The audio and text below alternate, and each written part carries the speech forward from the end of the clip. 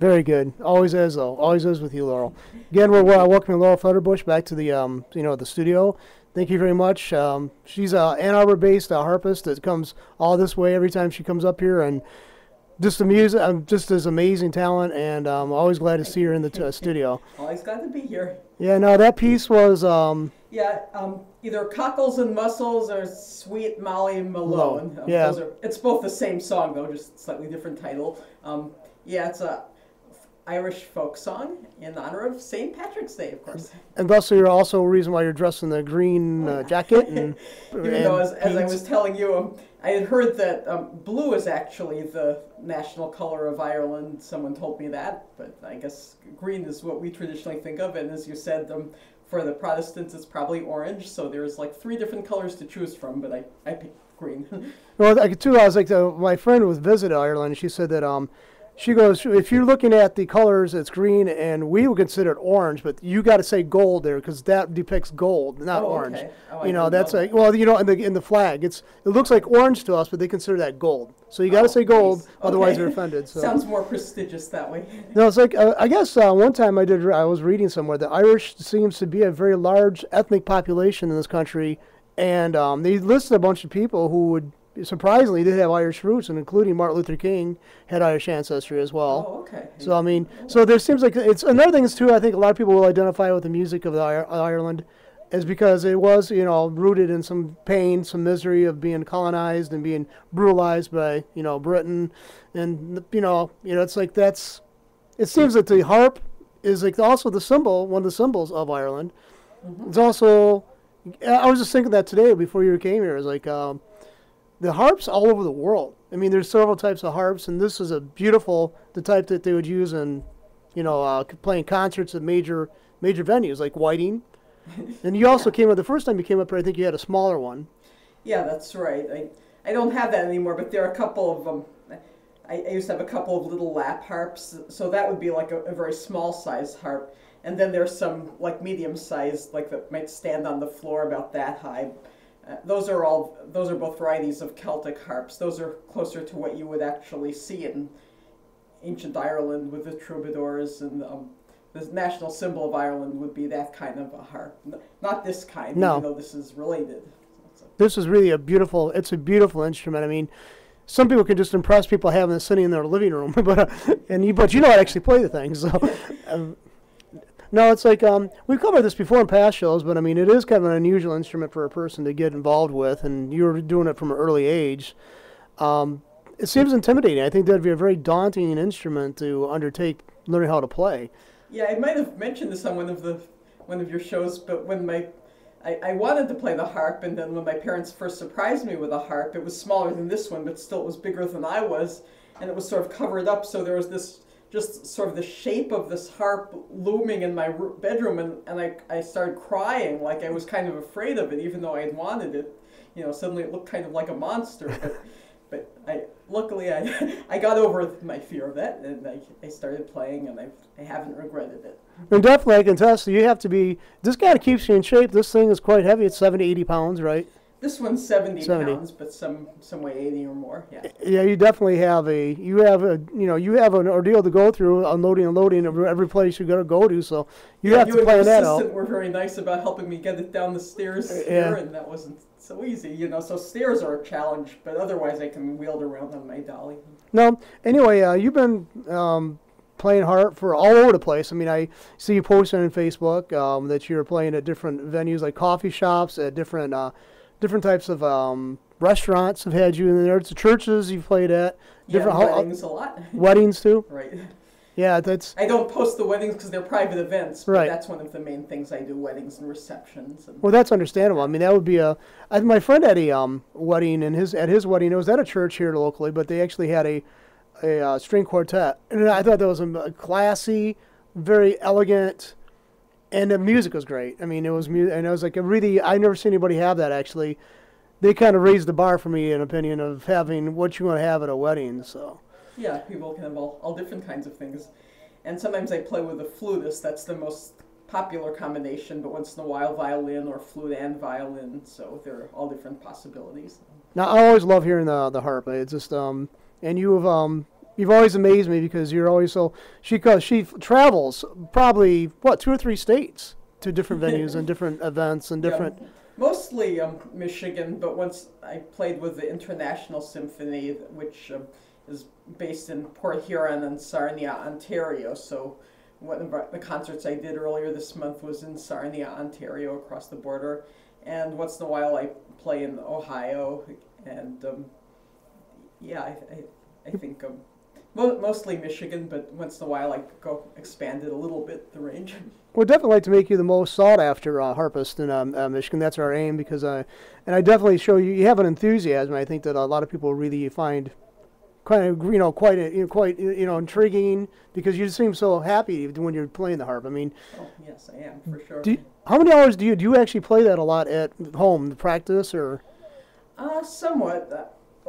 I guess it varies a lot. Like a lot of the activities I do that are harp related aren't just me sitting there practicing. Like I do a lot of things with scheduling my harp jobs or sending out demo CDs or calling clients, or there are a lot of things that are related to harp that aren't actually playing the harp. And then also markings. Like if I get an orchestra part, I have to put a lot of harp markings in the score to make it, or in my part to make it playable, and so that takes up a lot of time. So the actual playing the harp isn't, that's one of the things I do, but it's not the only thing. So. And you have a degree in music, obviously, in fine arts. Yes, or not fine arts. It's actually bachelor. Well, I got my bachelor's in Toronto. I got my master's and doctorate at the University of Michigan. It's a Doctor of Musical Arts degree. Wow. So that's like you know your stuff. Oh.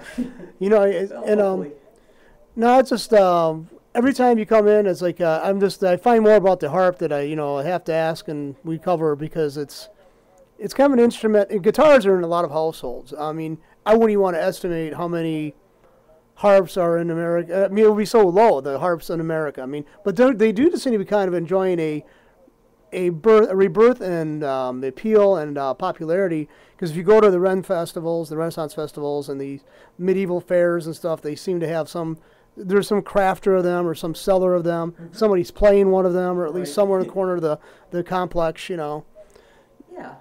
And then there's this pop band, Florence and the Machine, and I'm seeing that they have a harpist as one of their band members, so there are things like that. And a few years ago it was Andreas Vollenweider, who played an electronic harp. So once in a while you see harpists, in the pop culture that help popularize it. And then of course there was Harpo Marx. Yeah, and then there's the whole, as you were saying, the Renaissance idea. People who are interested in folk music or Renaissance things, or art fairs. Sometimes there are people selling little folk harps. So this kind of wood is was it maple? Was it? This has a maple finish. Yeah. There are all different kinds of styles of harps you can get, like there are, walnut or ebony wood, or one of my harps I had was zebra wood, which is exotic wood from Africa, and some of them are more modern design. This one's kind of traditional looking, some might be gold finish, so they're all different kinds of harps.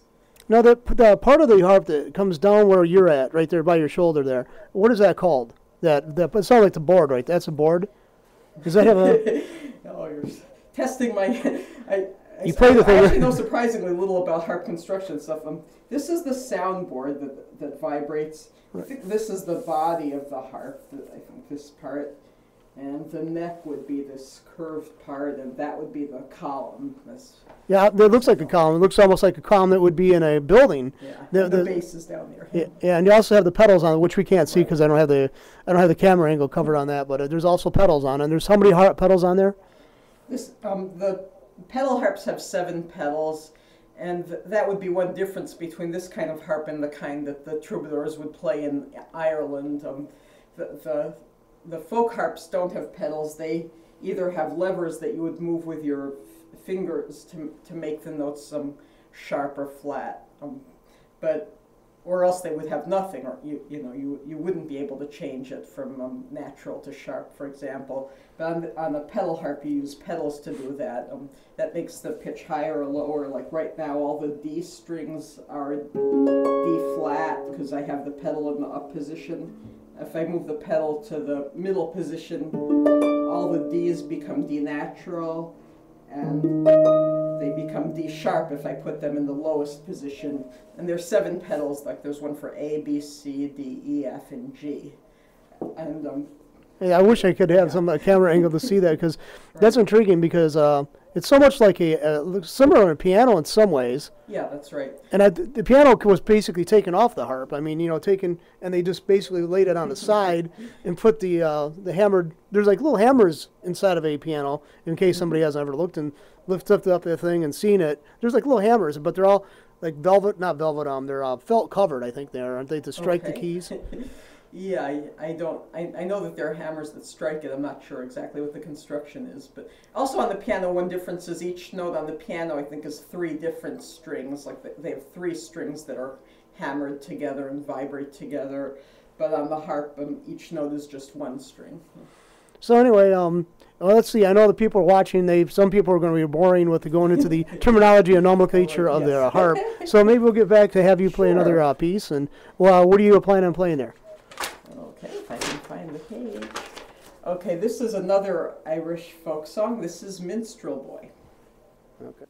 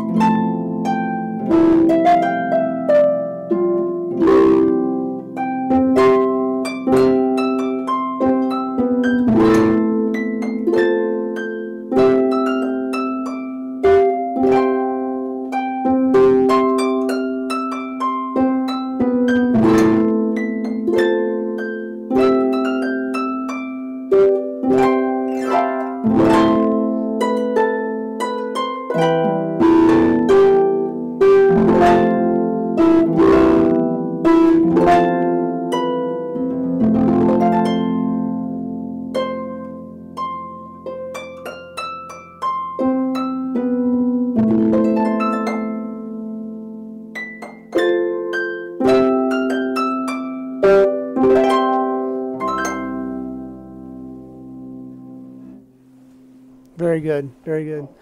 And it seems like the harp and like a lot of other instruments, but I think string instruments and horns have the ability to actually bring forth a lot of emotion more quickly than some other forms. I mean, certainly the synthesizers. I mean, but the song itself you just played, there's like mental images popping in my head without even closing my eyes. It was like scenes from Ireland. Of course, it was an Irish song, but I mean, it just does seem to kind of lend itself to the scenery, to the imagery of Ireland, Yeah, I actually don't know the specific story of this tune, but even though it's a kind of simple tune, it seems, at least to me, it strikes me as having some emotional depth, like you were saying, because, well, for one thing, it has kind of interesting chords. It has, like, even though it's in C major, it has A minor and A minor in the middle part. And minor chords tend to be a little bit sad or melancholy, so it seems like there's some, it's not just a happy-go-lucky song as far as I'm concerned. No, I definitely didn't get that image, and I didn't know much about the history of that song. So, I mean, but the imagery I got is kind of a sad, melancholy feeling towards it. Okay. Yeah, yeah. So, I mean, I just think that the harp and it just has the quality to do that. I mean, in certain churches, I don't know if you knew this or not, but like the Orthodox Presbyterian Church, there is such a thing. The Orthodox Presbyterian Church, okay. They don't sing or have musical instruments other than from the Book of Psalms, and the only accompaniment they allow for that is the harp. And Okay. so it's like it's a real rigid sect of the Presbyterian denominations, but it's like and I was always there was a church, I guess it was supposed to be in the Metamora area, that was an Orthodox Presbyterian church. And Okay. Yeah, I go to a I'm sorry, I don't go to that church, but I go to a conservative synagogue, and it's kind of a similar thing. They don't have musical instruments in the conservative synagogue. There's some, I guess the Reformed temple would have it, but they have religion, I guess, since the destruction of the yeah, temples, you don't have there was a musical change in the way instruments. that the Jewish people worshipped. That's what I've always told or read, that after the destruction of the temple, the synagogues are centers of learning, but it wasn't really considered a full-fledged place of worship, or wasn't. The worship had changed its way of being done, because of Right. that. So I mean, but I think that's like, I personally think that a lot of times a lot of churches have gotten too far to try to be entertainment, and there's like no. I like to be able, when I go to church, I want to be able to walk away from the outside world and go to someplace feel different. It gives you, this basically it gives you that time in the mental part when you walk through the door. And I would encourage, church to stay away from the, loud rock and roll guitar. I know they want to appeal to the youth crowd or whatever, but I never really liked that even as a youth. When I was younger, I really didn't care for that kind of a form of worship. I just thought it was too rock and rollish. Well, I guess a lot of churches have like a few different kinds of services, or at least a couple. Like often they'll have a more traditional service, and then maybe later they'll have a more rock instruments. So they try to appeal to different people who want different things in worship. So I guess different people do things differently. But yeah, there are different trends in religious music. I know that. I don't know if I asked you this before. We've had like 3 or 4 conversations online, but did we ever cover what was the most unusual event you were part of? I don't know. I mentioned I played once on a moving boat. There was a wedding, and they had it on a moving ferry boat, so I played the harp on that. Say, I've played in pubs for St. Patrick's Day, not too often, but there was some guy who had a pub that he wanted me to entertain that, so I played tunes there. Yeah, I played at memorial services, and I think speaking of Irish, at this one memorial service, they wanted very festive Irish tunes because the grandfather who was deceased liked that kind of music, and at first I really had trouble believing they would want these festive, upbeat tunes at his memorial, but they did. So I that's what I played, and it went over okay. So yeah, I guess memorial services can be different depending on what the people want or what the deceased person would have wanted. According to one English teacher I had, and she did when she gave a lecture, basically we covered some of the subject of, whatever the literature that we were studying at the time, but she also gives so much of background. And her name was Dr. Coleman. She taught at U of M Flint, and she talked about the Irish wakes. And all I can say is, if a person who knows the history of it, the Irish wakes could become quite raucous affairs. So it's like I don't want to go into full details, but they're going to be. Right. You just wouldn't typically when you talk about grieving, you wouldn't imagine some of the things that are going on would be associated with grieving, but their view is that life goes on, and you have to embrace that impulse, the life impulse. And so I mean, it's quite there is a sadness to it, but then again, there's it's kind of tempered with a buoyancy for there's love for life, this lust for life. So I mean, she went into full detail, and it was quite it gives you quite a different perspective of what different cultures and how they deal with death. I mean, I'm from I'm from so much of a mixture group. I got so many different ethnic groups mixed in there, but basically my family was not very a group of people that actually got too morose during funerals. There's a somberness, but not a moroseness, not like a overarching pessimistic viewpoint, which was weird because I personally am a pessimist myself, but it was like it never got so like you didn't hear weeping and wailing at the funerals of my family. I mean, both sides of the family were basically, there was a sadness, but it was always kind of kind of a celebration of the person's life. And I always respected that about my family, looking back, that they didn't succumb to being just so grief stricken. I always liked that. I mean, they had this buoyancy of spirit. and I like that. So Right. anyway, that's a personal note. Yeah. But I like now, what kind of venue would you love to play in? I mean, you haven't played at. Well, I tend to like one thing I like about being a freelance musician is that I get to play in a lot of different places, and you never get like in a rut from just doing one thing. Like there's some harpists who only play in orchestras or only play in an opera company or only play in a coffee house and I guess I do a lot of these.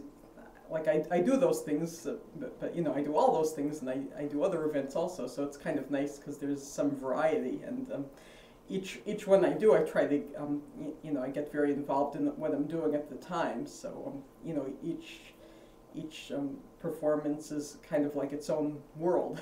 So. Yeah, I just think that's I just think you live an interesting life because you just you know, what is it like? I mean, to be a musician, you're a professional musician. I mean, you don't have. I mean, from my knowledge, you don't have a job like it's a 9 to 5 thing that you kind of fit this into. This is what you do. Yeah, that's right. I also teach some private students. Yeah, I guess it's actually the only. I babysat when I was much younger, and I work at the polls at election time as a poll worker. But this is really, I guess I've done a little stint in restaurant work, which I was no good at.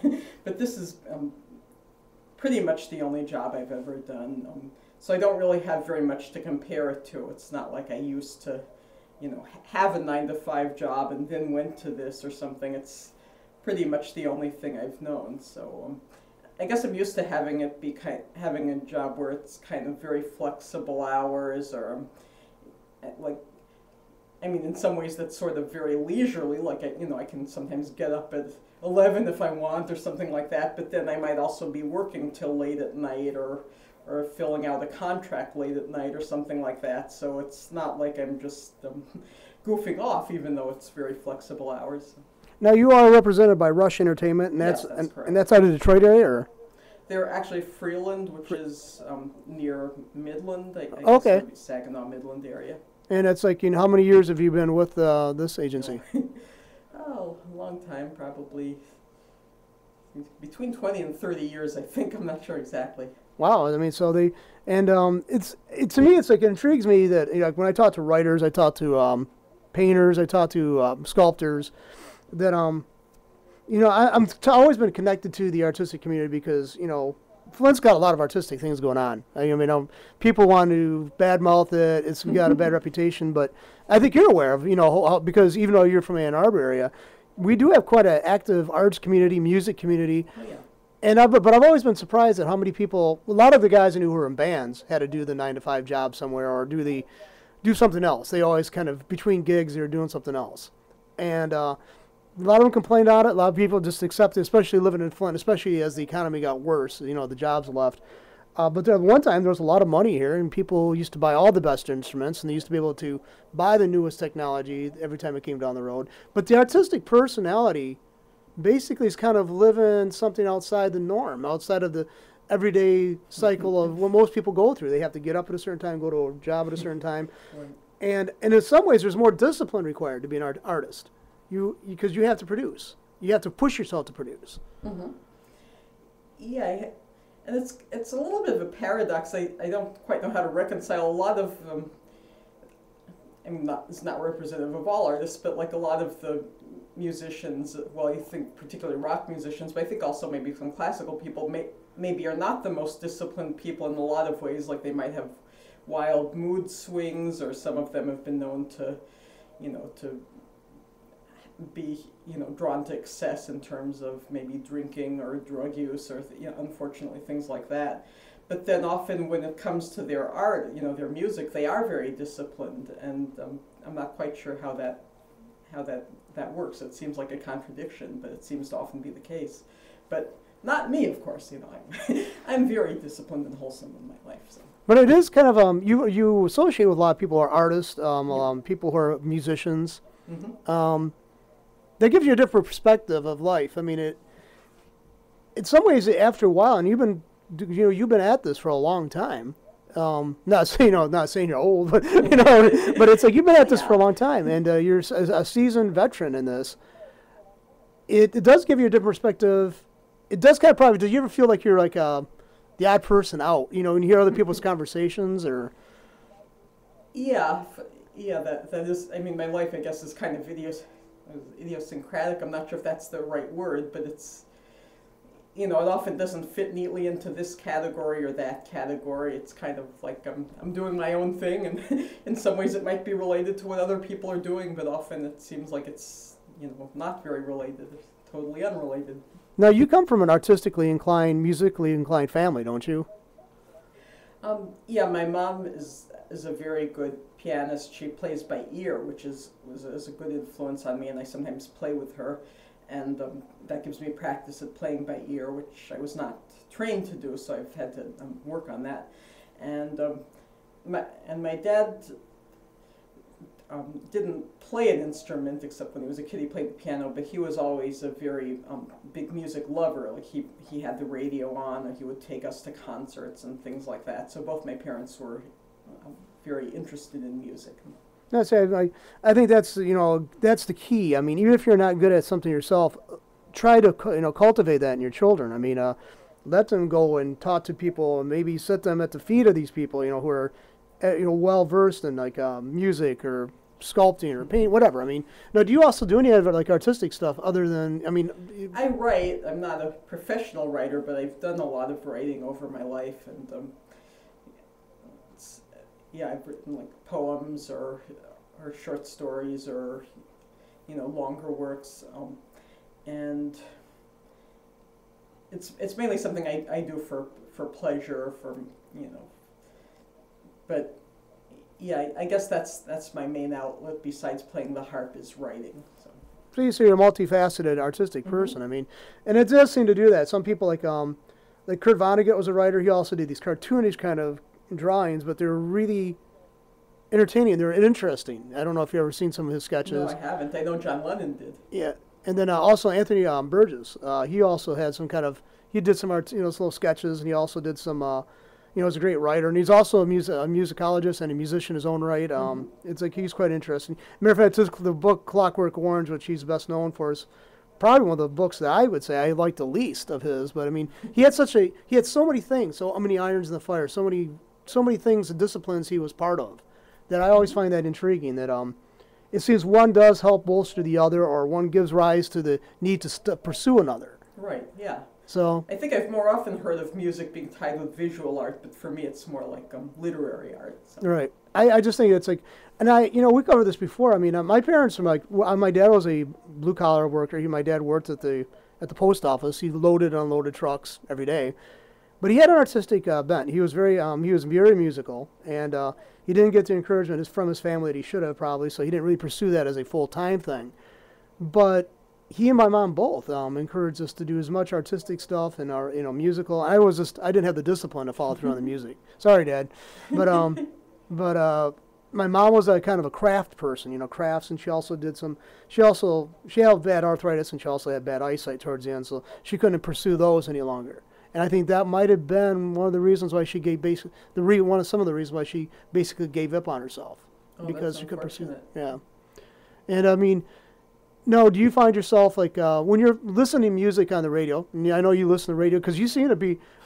It seems like a person playing a harp would be kind of a music snob, but I found just the opposite with you. I mean, you know quite a bit about the pop culture. Yeah, I guess a lot of musicians do like a wide variety of musical styles, but then there are other musicians who are only classical music, and then some people would have. I guess maybe what I would consider a prejudice against other styles of music, like thinking that jazz music is no good, or rock music is no good, or something like that. But I guess I tend to I listen to a wide variety of things. I mean, I know there are other people who listen to a wider variety of things than I do. Some people might listen to a whole lot of world music, and once in a while I listen to world music, but I guess mostly it's more. More of the kinds of music that you commonly hear in America.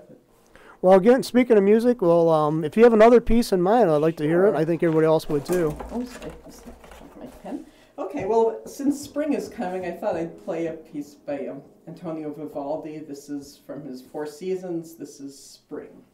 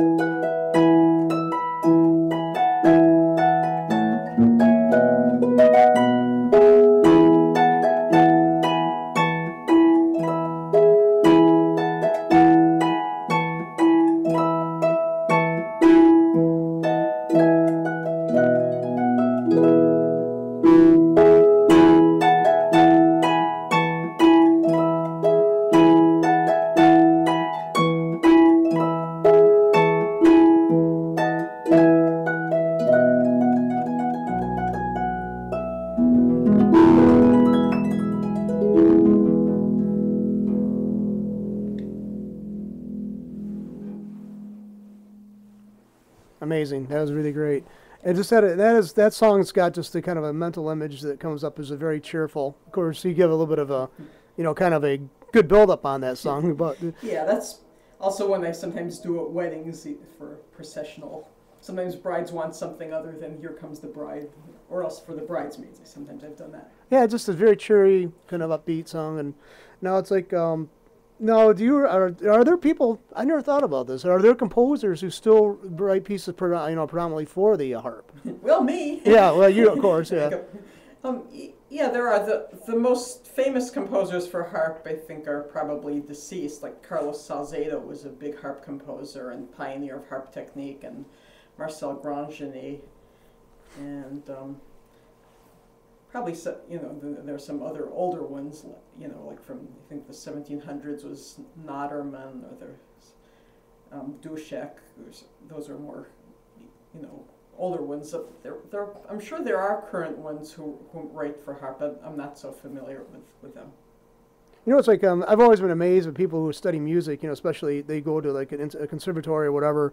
They almost have to learn other languages to get through the names of the people who are composers before them. Oh, that's for sure. Now, yeah.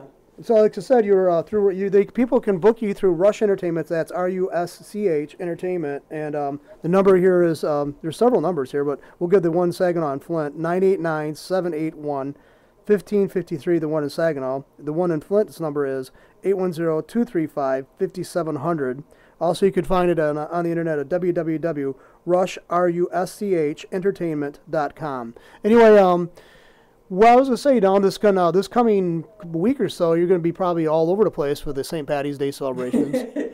Oh, yeah. I'm going to be on another station. I don't know if you mentioned, but yeah, I'm going to be doing that. And also playing in the Jackson Symphony. Oh, Sorry, we have a concert. You could be on the Tom Sumner Show soon. Yeah, that's right. Tomorrow. Yeah, we can talk about that. Yeah, I didn't know if I was allowed No, to that's mention fine. that here or not.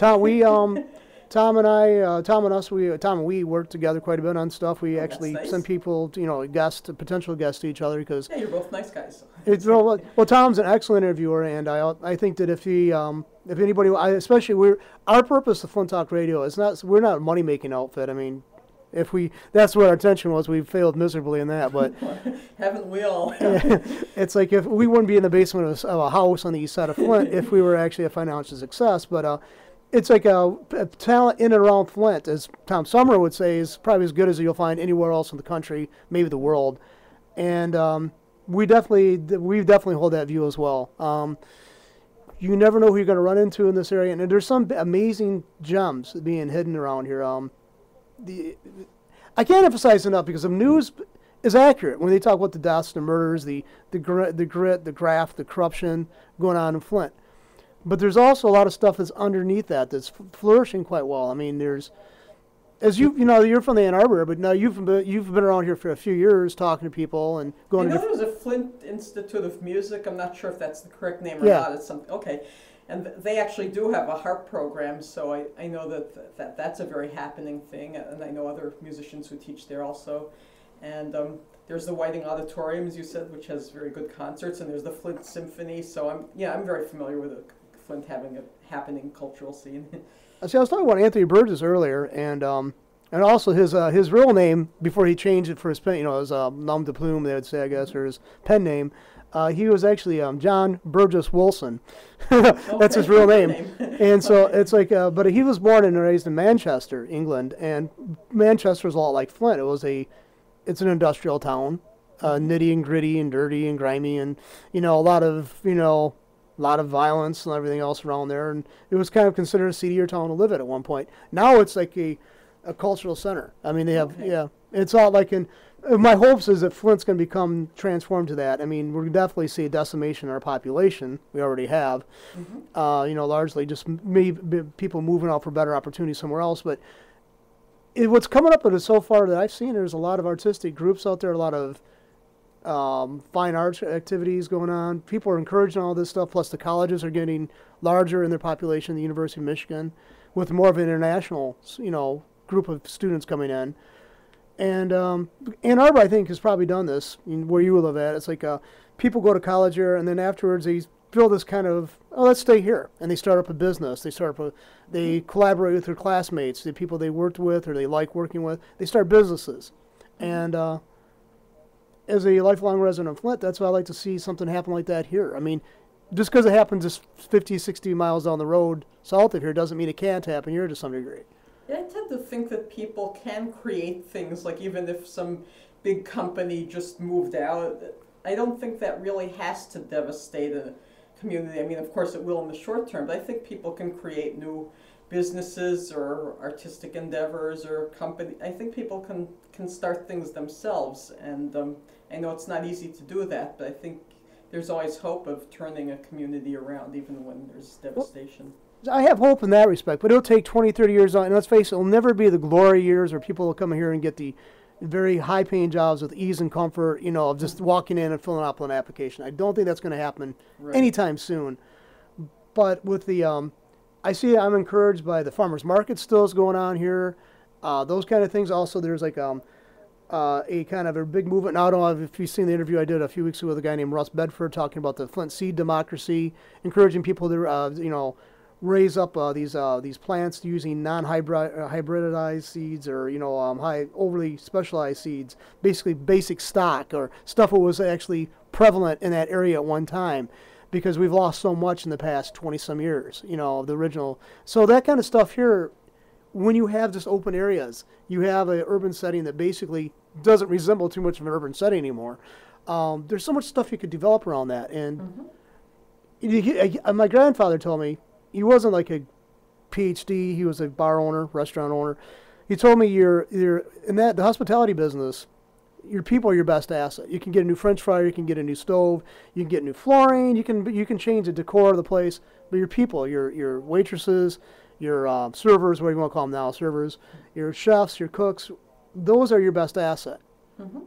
Yeah, I'm realizing that more and more with my clients, that they're my best asset. I think, I probably shouldn't say this, I used to be a little bit of maybe I still am, but more of a prima donna. Like I think I had more of a snobbish attitude, and if people would call me, I don't know, I probably wasn't particularly friendly to my clients, or sometimes I thought, they're just too demanding or something like that. And now I'm just so grateful that they're hiring me, and that I just really am so honored to be able to be part of their events. That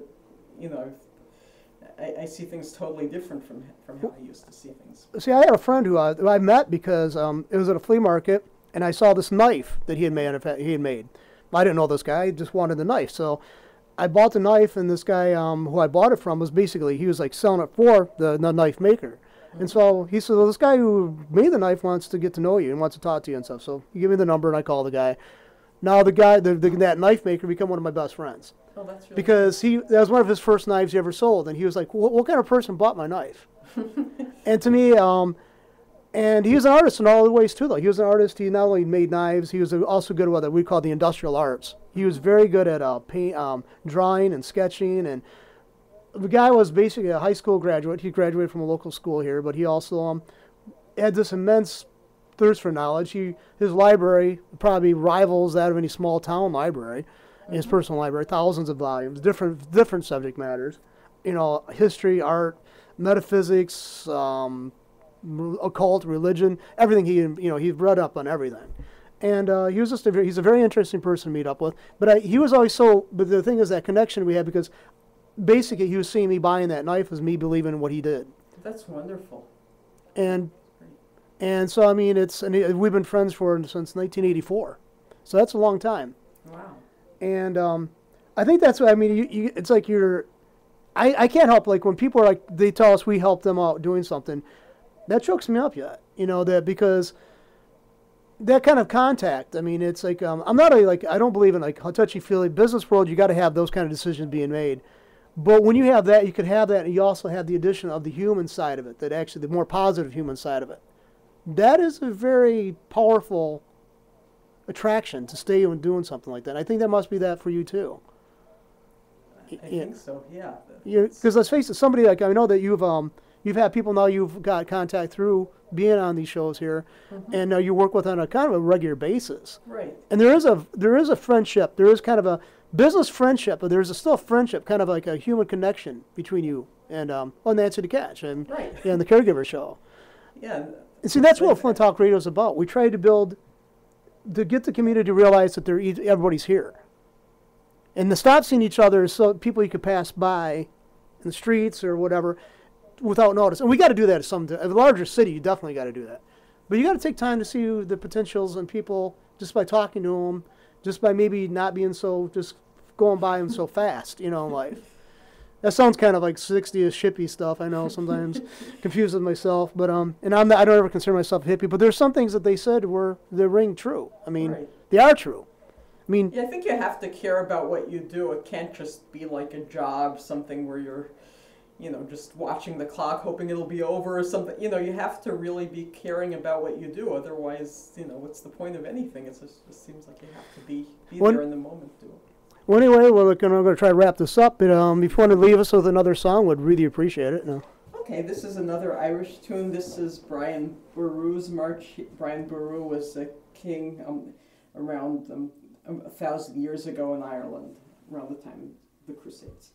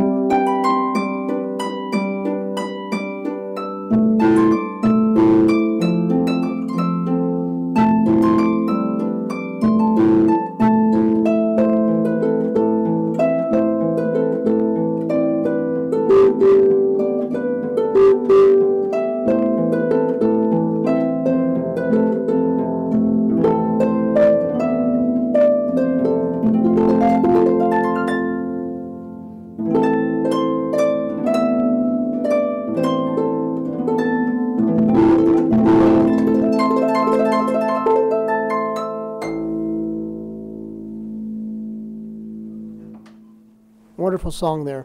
Laurel Federbush, harpist from out of Ann Arbor area, and she can be booked to reach through the Rush Entertainment.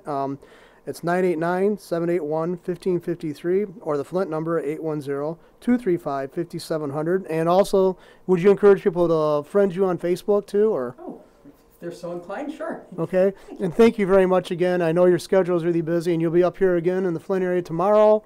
Right, tomorrow? Yeah, that's right. Yeah, for the Tom Sumner Show, which is on WFNT Yeah, 1470. And it's going to, do you know what time slot? From 3 to 4, yes. 3 to 4. So his show runs from 3 to 6 people. Very good show. You never know who he's going to have on because he does a show every day. He goes out and he finds all kinds of people. So if you haven't listened to Tom Sumner Show, definitely encourage, especially for tomorrow. But we definitely want to give props up here for Laurel. But definitely come in anytime you want to, okay? Oh, thank you. Thank you. Yeah.